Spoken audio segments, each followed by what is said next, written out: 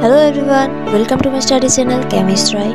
Subscribe my channel and press the bell icon to get more new updates. Hello everyone, so today we are going to do one chemical conversion from 1-bromopropane to 2-bromopropane and also the reverse process, that is 2-bromopropane to 1-bromopropane.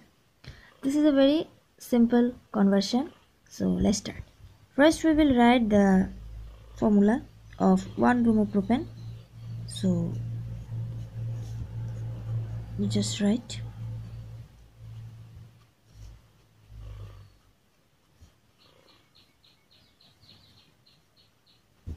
isn't it?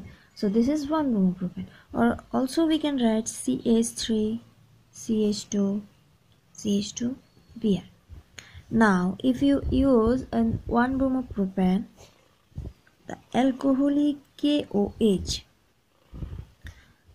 okay, which is a dehydrohalogenating agent. That means this alcoholic KOH will convert this bromine group into OH, and then from this compound water molecule will be replaced. So we can also write here H2. So the product will be CH3 CH11 CH2. This is propane.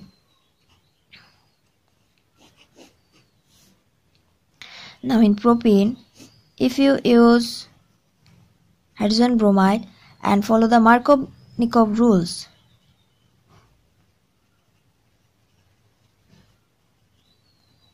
then what will be the product? The hydrogen will go to that carbon atom of the double bond where maximum number of hydrogen atoms are present, and the negative part, that is bromine, will go to that carbon atom where least number of hydrogen atoms are present. So the product will be CH3 CH Br, then CH3, right? So this is, if we do the IPC name, then this is 2-bromopropane.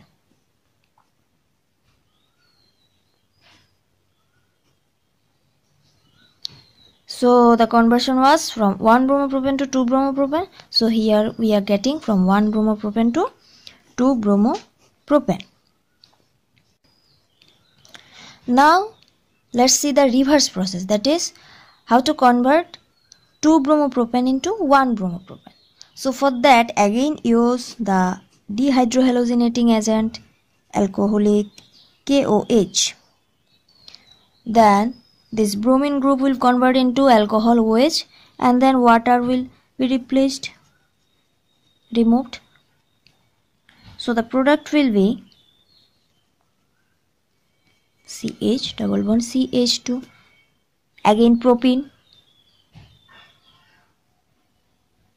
Now if in propane we use hydrogen bromide and peroxide, that is anti-Markov-Nikov rules,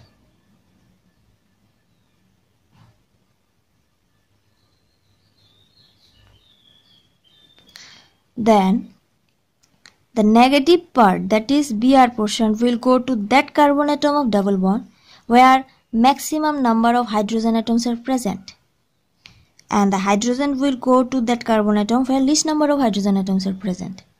So the product will be CH3 CH2 CH2Br, and if we do the IPC naming, then this is 1-bromopropane. So this is the procedure to get 2-bromopropane from 1-bromopropane, and again from 2-bromopropane to 1-bromopropane.